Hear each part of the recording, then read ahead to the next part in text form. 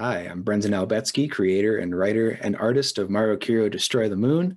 You can find me on social, Twitter and Instagram at Hell to Breakfast, or on my website, brendanalbetsky.com. And you're watching Two Geeks Talking.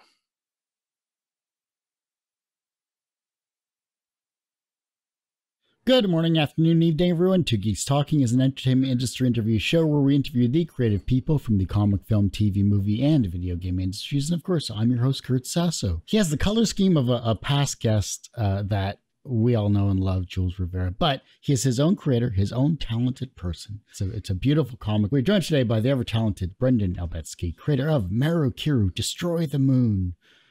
How are you doing today?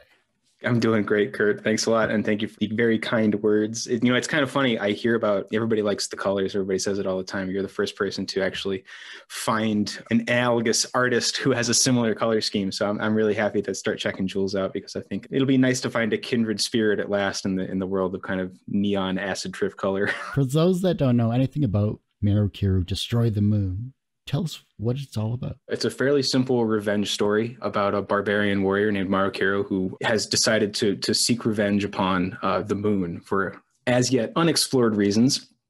You'll have to keep reading the comic if you want to find out what the backstory is there. She comes into contest with a whole bunch of colorful villains and bombastic characters, including the high wizard priest Manotatus, who speaks in large booming baritone, which I hope comes across on the page, and other various nefarious characters who try to hunt her down and stop her from, not even really entirely sure what her plan is at this point. Right now, her plan, as stated in the comic, is to fly up to the moon on a skyship and then kill the moon god and blow up the moon. And there's really not a whole lot of reason to think that anyone would be able to do that, but I think that's part of the appeal of her character, is kind of the obstinate nature that she approaches her quest. I think she's going to be able to do it.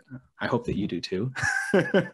It sounds like she'd be the perfect main character in a D&D campaign or something like that, where everyone just can't stop her and you can't talk sense into her. She's going to do her goal and everything else be damned.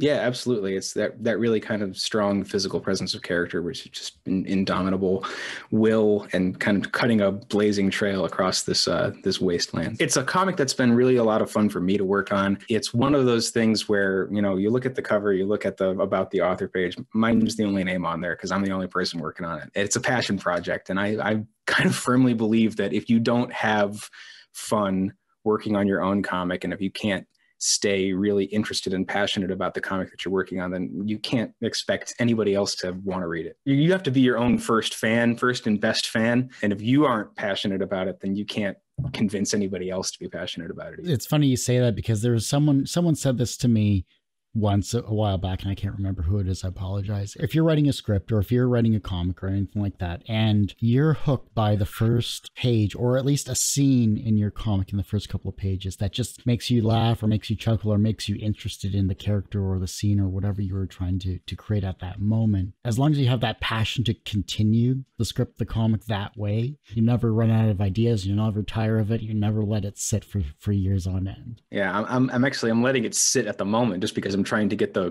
book out.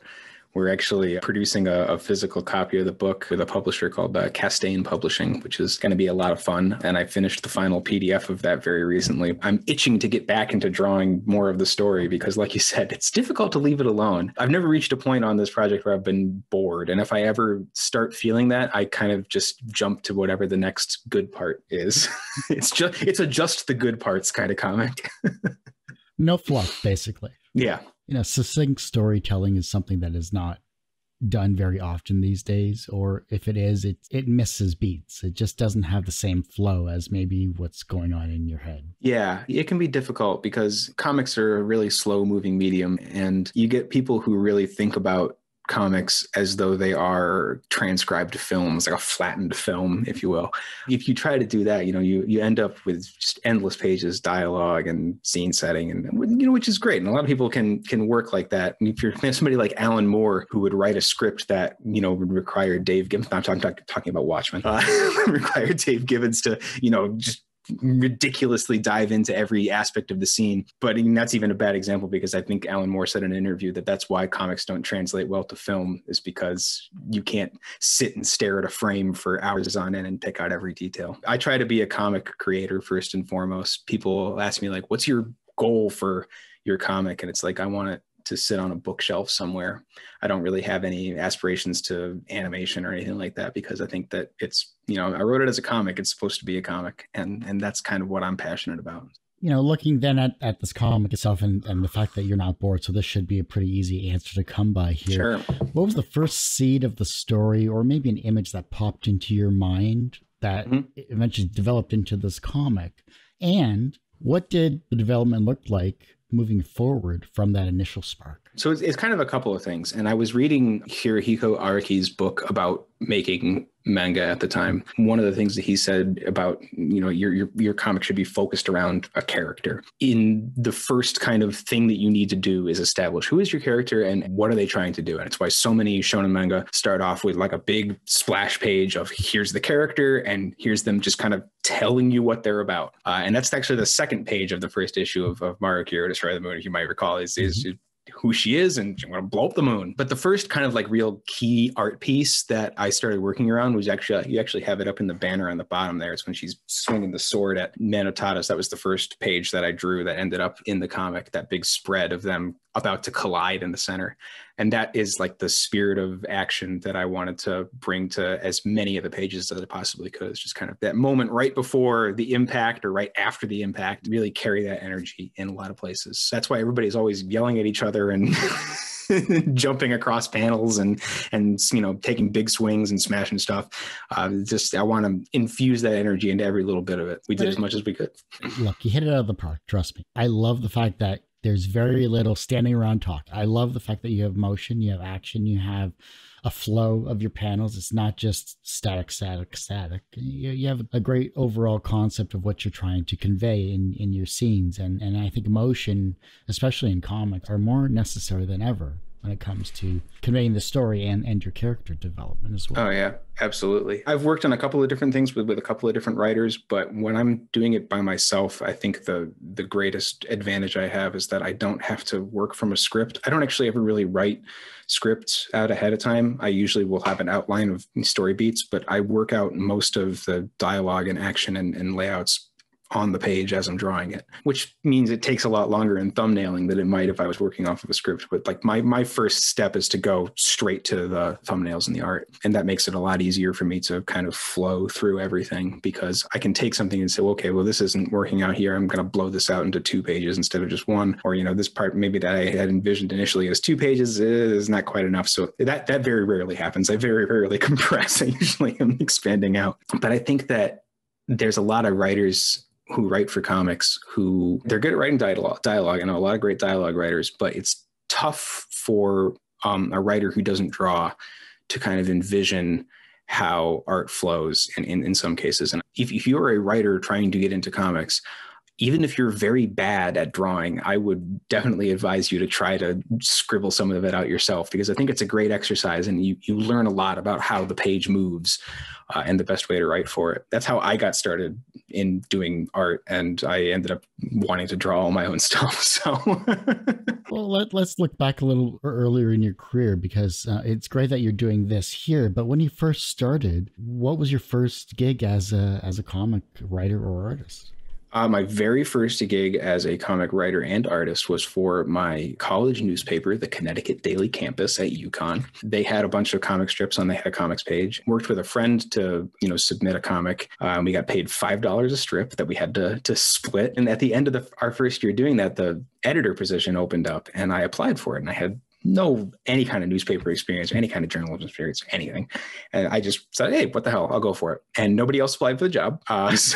So I got it. And then as the editor, I got to choose what comics went on the page. I said, well, perfect opportunity to start drawing my own comic. Then I'll be making $750 a week instead of the initial $250. I actually have a lot of people who I read on that comics page that I'm still really big fans of. Steve Winchell and Sean Rose. Sean, who doesn't draw comics as much as he used to, does now. His most famous thing is a parody of early 2000s gamer comics called The Red Ring of Death, and it's absolutely abhorrent. It's the worst thing you'll ever read, and it's hilarious. I think it's as close to a perfect parody as you could possibly get. Steve, who works with a writer named Ben Vigilant on a comic called Phil, which is like this bizarre avant-garde talking heads comic, and these were things that like were in the paper when I was in college, and I still read them. And I was lucky enough to actually have a personal relationship with some of these creators. And people ask me like, what got you started out in comics? When did you first fall in love with comics? I was, well, it'd be Phil comics by Steve and Ben. And they're like, what the hell are you talking about?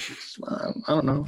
Also Batman, I guess. I mean, some people go with Garfield. Oh yeah. This feels like it has Conan-esque vibes as well, too. If that isn't an influence, I don't know what is. Definitely is. I'm not going to try to pretend that it's not. One of my favorite movies of all time. I love the early Savage Tales comics with Conan and even some of the Jason Aaron run. I'm not the biggest fan of all of it, but some of it's good. And I think it's a character. Conan's a bit of a problematic character, but he's legendary enough that you can get around a lot of some of the dicier aspects of his origin and some of his original stories.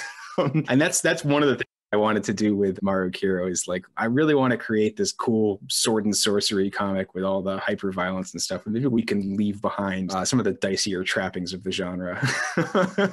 You talked about writing and drawing for comics. Do you think someone can be a creative person if they don't feel emotions either as a comic writer or an artist? Yeah, there's a clinical aspect to writing that I think you can accomplish without an emotional connection. I think you see that in kind of maybe some harder sci-fi where I definitely know people who have been writers who have kind of really approached it from almost a kind of a robotic standpoint of like as many details as possible and how it works, kind of like the Moby Dick history of whaling kind of aspect to it. And I don't want to say that an emotional connection is necessary. I think, for me, that's definitely a huge part of it. I think there's a space in creativity for everybody. So if you're not an emotional person and you want to write kind of more of a clinically descriptive hard sci-fi piece, there's definitely an audience for that. Beneficial, but not essential. I know I couldn't do without it, but I'm not the only person in the world. So who knows? It's a question I've always thought interesting because there are many different types. People sometimes are more introverted when it comes to the creative process, and they internalize quicker than they externalize it when it comes to the writing process or the creative process. So it may feel robotic to some, but it could be a creative outlet for others. It depends on how they're read or viewed.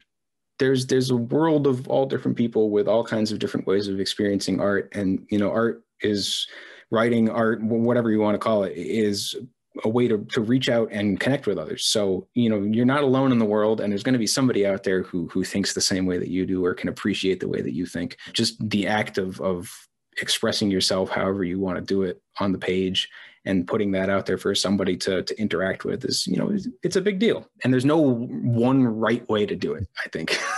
What was an early experience where you learned that language had power? Language had power. I feel like that's almost like the first time you tell a lie and somebody believes you. when you're a kid it would be like an example of like, oh, look at that. You kind of create something from whole cloth and get away with it. I can't think of a specific example of that, but I feel like young Brendan might have thought along those lines. The real thing that sticks out to me, I don't know if this is a first example, but it's definitely the most prominent example, is in Mike Mignola's Hellboy, in The Wolves of St. August, which is my favorite Hellboy story. There is a page where Kate is interacting with one of the werewolf ghosts, and it's with a young girl, and she says, I know that God doesn't love me because he made me this. And that's when she turns into the wolf. And that still gives me chills, even just saying it now. I think it's one of the most powerful pages in the history of comics. I've redrawn it myself several times and never showed anybody because that's just a personal thing. But that's like my favorite page ever in comics that resonates with me even now. And I think it's just awesome. So that'd be my example of like, yeah, language has power, art has power. Here it is, hitting you right in the face with it. Then as a creative person, what's the most misunderstood aspect when you tell someone that isn't in the industry that you're a creative person? The concept of talent as a whole. I've got arguments with people who say like, oh, you're so talented. I said, no, I'm really not. I started out drawing, crappy stick figures. And I spent 10 years locked in a closet working on this stuff for hours and hours and hours and hours and hours. And I practiced and I practiced and I practiced. And none of it felt like it came naturally ever. It was always work. You know, it was work that I loved doing, but it was always work. And so that's the kind of thing that still kind of gets my goat when somebody be like, oh, I wish I had talent like you. It's not what it's about. You can do exactly what I do. It just takes time and practice. That's the big misconception that I always try to fight against. Is like, yeah, I guess there's people who are more naturally inclined to work on this stuff than others, but it should not be exclusionary. There's nobody who is not capable of this with enough time and enough practice. What was the hardest scene for you to write in this comic? Probably be the transition from chapter 3 to chapter 4. Maru and Yaga are looking down over Tanaris at the end of chapter 3, and they say, how am I going to get, because I knew I wanted to get her into the, spoilers, I knew I wanted to get her into the arena in chapter 4. And I'm like, how, a series of events that's going to happen. And I figured it all out and I blocked it all out. And I'm like, this is going to take forever. And I said, just screw it. And I just cut it all out. And I said, you know what? The fastest way to get her there is just put her there. So that's how chapter 4 starts. If you just skip that big, boring chunk. And I think that's always the hardest thing for me is I think very linearly when I think about narrative, and it results in kind of a lot of early drafts that are really bogged down in details, and then going through the second draft and just taking big swaths of stuff out can be difficult because I'm like, what if people don't understand this? And I'm like, you know what? David Lynch is an artist who has fans, and he never explains what the hell's going on. So I can do it too. That's something where you either like David Lynch or you just don't understand him like that. Yeah. I took film theory classes, and he was one of the subjects that came up, and it was just like the room was split. And yep. It was just like even the professor was like, I like most of his stuff, I just don't like this and this. And it's just like, I have mixed feelings about him too, honestly. I just think he's a good example for somebody who's gotten really successful being really non-conventional. But when I watched Twin Peaks: The Return, I didn't like it as much as my friends did, and they were trying to gauge why I wasn't enjoying it as much as them, and I described it as old men struggling at the series. Because it's just all these old guys just kind of struggling to do stuff for like 19 episodes, and then an atomic bomb goes off for 50 minutes.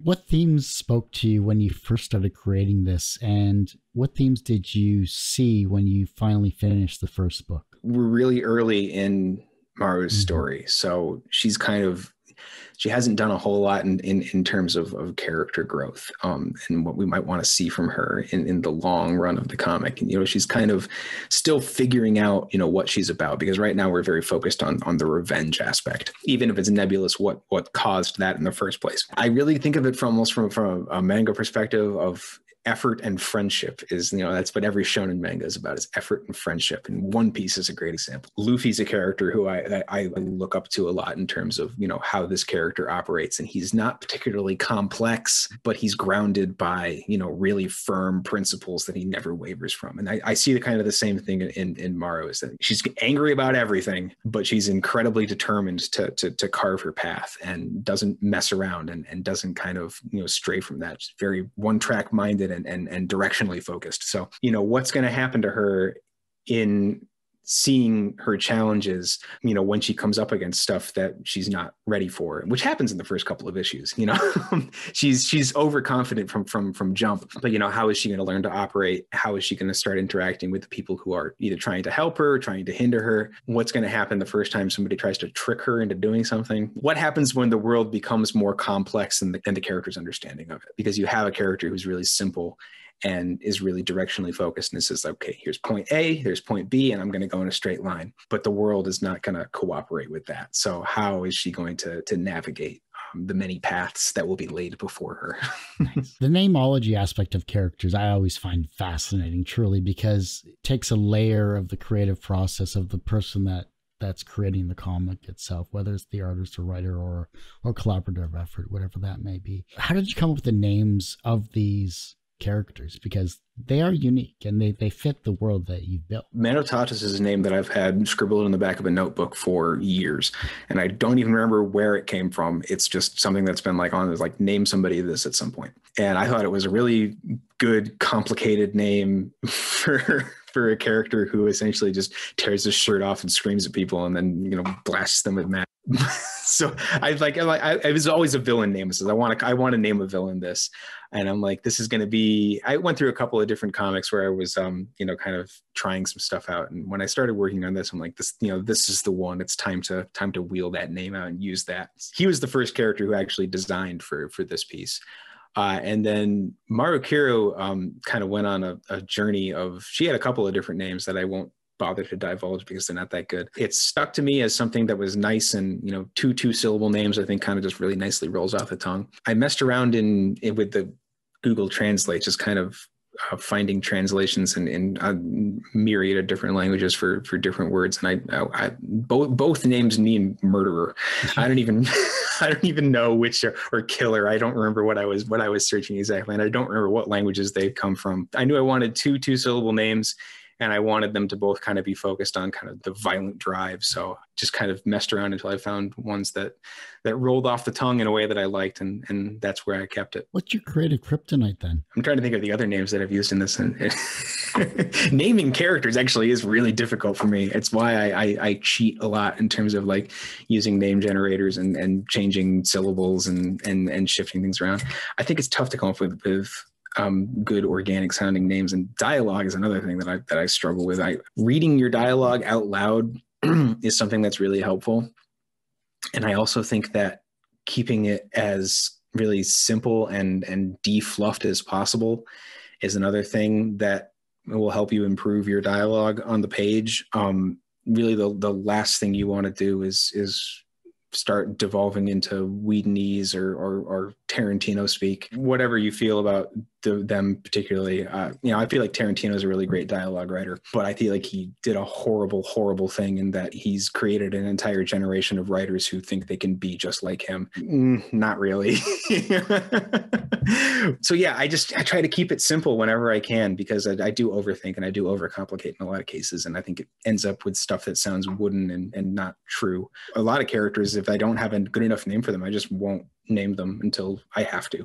It's like, all right, we'll give you a name later. And sometimes one kind of forms as the piece goes on, and I'll go back and I'll change it and keep it like that. It's funny that since I started out writing and picked up art as kind of a way to facilitate that it's really flipped around, where now it's like the art feels much more natural to me, and the writing is the part that's just like, I dread it sometimes. So what was the first manga that made you cry? I think the most recent one would be Berserk, because after Kento Miura died, I started reading Berserk, but that was very recent. In terms of what the first one was, might have been One Piece. That seems like a good get, but I know I read mangas before that, and I'm just trying to think back. The first one that made me provoked a real gut reaction was Uzumaki by Junji Ito, which is still one of my favorite pieces of all time. But Akira also was a very big emotional thing. So it's tough to kind of pin it down. I don't know. Everything kind of blends together.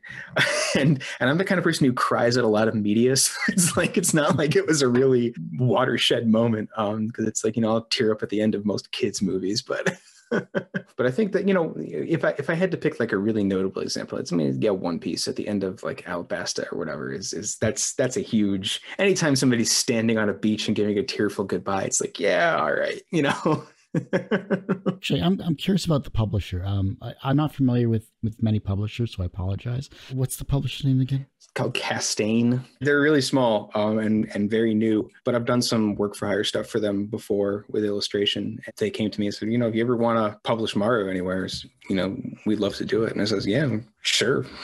At the time, I was toying with the idea of doing Kickstarter. A lot of people have had a lot of success on Kickstarter. I just felt it was a better way for me to go at this time, was to work with a publisher directly instead of trying to, hopefully to lean on somebody who had a little bit more experience doing actual physical publishing, because most of what I've done has been digital, kind of leaning on their experience. And, they know people like bookbinders and printers and all kinds of cool stuff that I would have to figure out for myself if I was going to do a Kickstarter. So I thought that's the way we're going to do it. They offered me a deal that was what I wanted, which is, retain my IP rights is kind of my biggest thing. I don't want to give them up to anybody, especially after things like Action Lab and all the people that they effed over.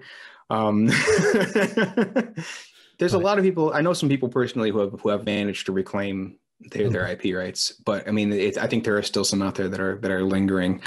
And it's a real unfortunate situation. It's the kind of thing, it's like, I'm not going to mince words about it. It's pretty bullshit. And the people who created the IPs deserve to retain ownership of them. And I'm always going to be on the side of the creators in these. Even if I had friends who are publishers, and I have a couple of friends who are publishers, I guess, you're never going to see me side with the publisher on that. I'm sorry. It's just not going to happen. It's good that you found a publisher that works with you and you get all of your rights. So at what point are we good enough? Oh, good Lord. What was that? I forget who said it to whom. It was about two authors, and one of them was Joseph Heller, who wrote Catch-22. And some other author was the other. And they said, how do you feel that this guy makes more in a day than Catch-22 will ever make in its entire publication history? And Joe Heller said something along the lines of, I have something that he's never going to have, the knowledge that I have enough. I feel very similarly. When do we have enough? When you're happy with it, I guess I'm going to be able to put my comic on my own bookshelf very soon. And that's a huge deal for me. At that point, I'm going to be pretty happy. Will I have enough at that point? No, because I have a lot more comics to write. But I guess when I've told my story and managed to print all of it and I've got it all collected in one place, that's when I'll have enough. Everybody in indie comics who I know has a day job. I have a day job. There's nothing to be ashamed about. It's just the way the industry is right now. It's like, it's not enough to live off your books at the moment. Even really famous people, like this is years ago, but somebody asked Tom King, like, how do you manage to make a living as a comic, as a comic writer or a comic artist? And Tom King said something to the effect of, I get to be on my wife's insurance, and that's why I get to write stories about Batman. So even like the super pros are struggling in some places. So it's like, it is what it is. And we just kind of have to make do. In a perfect world, enough for me would be like, I'm full-time employed as a comic artist, but I feel like that's such a pipe dream for everybody nowadays. I just want to make sure that I get to tell my story and that I get to read it myself at the end of the day, and share it with somebody would be nice too, but that's gravy at that point. Dirk Manning's been on the show before. He's written a bunch of Nightmare World and a bunch of great horror comics and all that stuff. He's part of Source Point Press. His goal in his creative lifetime as a comic writer was to have a spinner rack full of his comics. And that's a great goal. Yeah. And every time I interview him, it's sitting right behind him, literally. And he's like, that rack's almost full. I guess I got to get another one. I recently, this is my cover. This is the first printed cover I've ever had. This was on the Metroid 35 fanzine that came out recently. And they're actually doing another print run. But this was the first time that I got to look, it's me on the cover. So that was a pretty cool thing. And I had this out on a coffee table for weeks. So I'm like, we're going to tell everybody about this. That's great. I mean, you're seeing your work in print. You're seeing your work out by the masses are seeing, as a creative person, that's all we really care about is who notices us, who can we showcase our work to that appreciates our work. Maybe they don't know us as on a personal level, but they can appreciate our art, our writing, our creative talent. Shouts to the Metroid fan community, who's always been super supportive of me for whatever reason. I don't know. I draw Metroid fan art and I draw my own comics, and that's there's some parallel there. I guess it's strong women at the fore is kind of the parallel. A lot of people who have become fans of my comics started because they're like, oh, that's the guy who draws Samus, and yeah, that's me.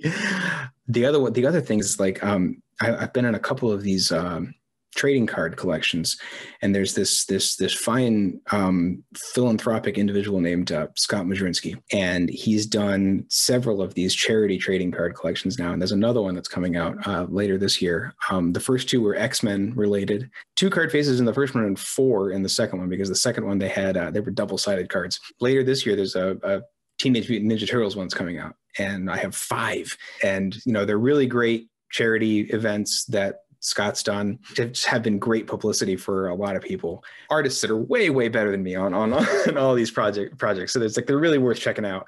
And even if you can't afford to buy like the full card set, you can get a PDF of it. I think that you can see the art and interact with it, which is great. But that's been a big deal for me. And Scott's always been really supportive of me and my art. And he's one of the kind of early people to come to me as an artist and be like, wow, I love the way you do this and I love the way you do that.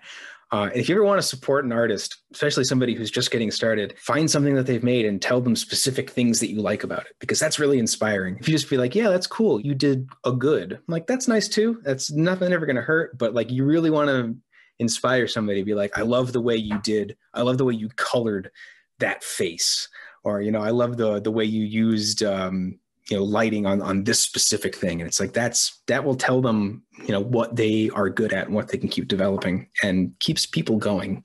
I've been lucky enough that I haven't felt like giving up at all really in the past couple of years. And I know that, COVID has been a struggle for a lot of people, and kind of being isolated has been a struggle for a lot of people. So it's like, you want to support your artists, and you don't necessarily have the money to do it. Just telling them that you love them and that you love their work, and the specific things you like about it too is always nice to hear. But that's really helpful to a lot of people. And I don't think the importance of that can be cast aside. It's not always about money. Sometimes it's about money. I said recently that the trick to making indie comics is to charge $5 more for your book than the book of the friend who you just bought. It's the only way you're going to make any money. To be honest, that's just good business sense. Social media, retweet, a like, a share, the small things really do. Yeah, and, absolutely. Doesn't matter what type of creative person you are. It just lets you keep going. Art is you reaching out and trying to connect with somebody. And if you don't get that connection back, it can be painful. Yeah. And I see a lot of people that feel like they're being ignored, and it's not entirely your fault as a viewer, because the algorithm's a little bit fucky and doesn't like artists for whatever reason. If you see somebody putting themselves out there, don't ignore it. Hit the little heart button. It takes a fraction of a second, or say, nice work, And if you don't like it, you don't have to interact with it. But it's really easy to let somebody know that you care even a little bit. And that helps a lot sometimes. What is the second wisest thing someone has ever said to you that has stuck with you in your varying careers? I think that it's something that's been said, the principle that I kind of just keep living by, and I feel like I've been told it a couple of times by a couple of different people, but it's that you are your own first fan. That is, I don't remember who said that to me, honestly, but because I think it's generic enough that anybody, it could have been anybody. You as a creator are your own first fan, so you need to write something that you would want to read. And that's how we get cool, unique pieces of art that last for years and years. There's a clinical way, there's a professional way to create art, movies, music, blah, blah, blah, whatever. And that's what people call like corporate art. You can do it as a job. You absolutely can. You can write something that you don't care about, but it's not going to be poignant.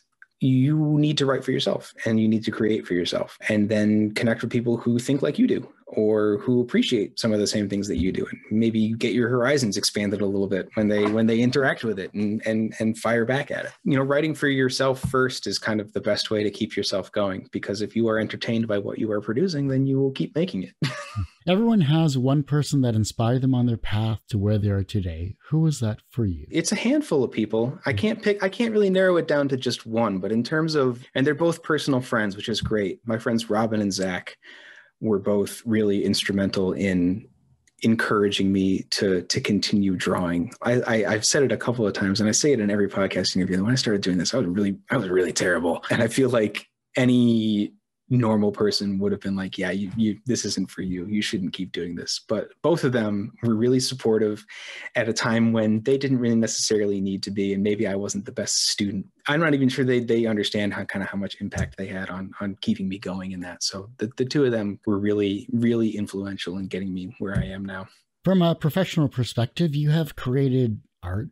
You've written your own comic. You've drawn your own comic. You have part of the trading card scene. You a bunch of amazing projects in your lifetime, and I'm sure I have to have you back on to talk about more about what you've done in your career here, other than Maru Kiru. From a professional standpoint, you are successful. Do you consider yourself personally successful? I think I would argue against me being successful from a professional standpoint.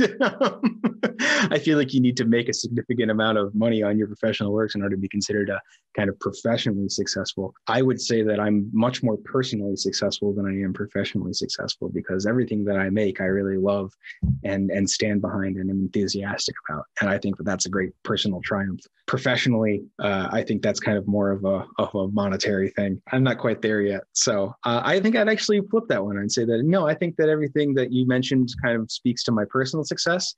And someday maybe professional success will follow. The reverse of success is failure. How do you deal with your failures? Oh, I bury them in the backyard. I have made many comics over the last 10 years. I think they're pretty much impossible to find anywhere, and that's intentional. So I squirrel them away, and I do look back on them occasionally because I do keep everything in records. I don't throw anything out. I try to stay focused on, what I think is the best thing.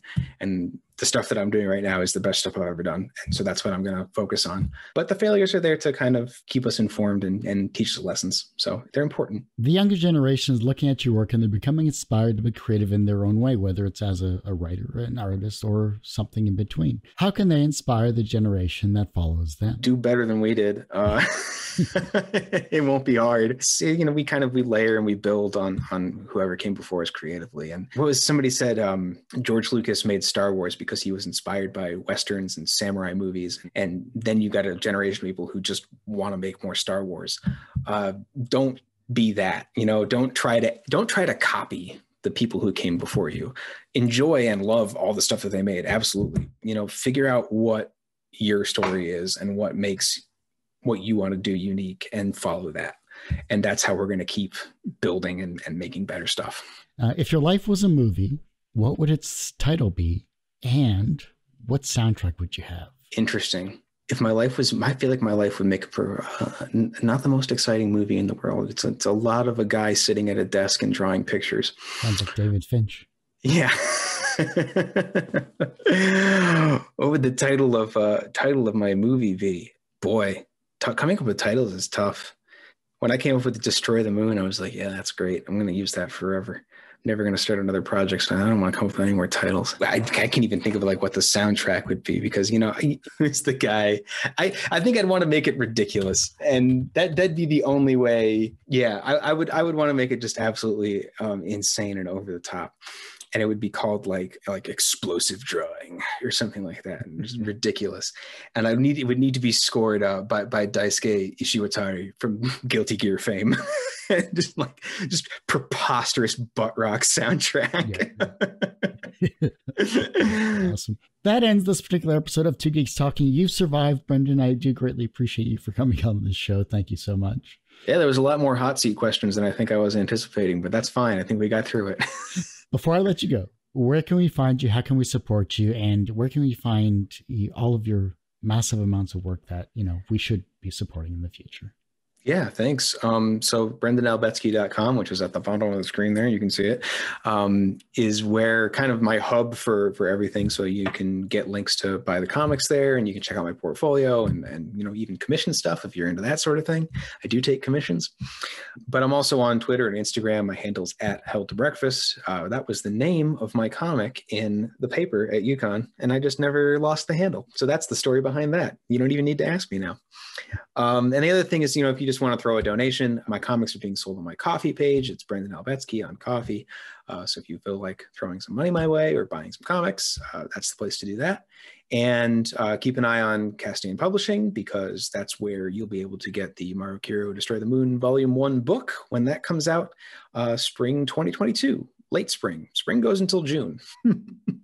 That ends this particular episode of Two Geeks Talking. You can, of course, find this interview and 1,000+ others on our website, twogeekstalking.com or tgtmedia.com, and of course on our YouTube channel, which is a little more updated than our website because I'm only one person, youtube.com/tgtmedia. And as I say every week, everyone has a story to tell. It's up to me to help bring that out. Thanks for listening and watching on Two Geeks Talking.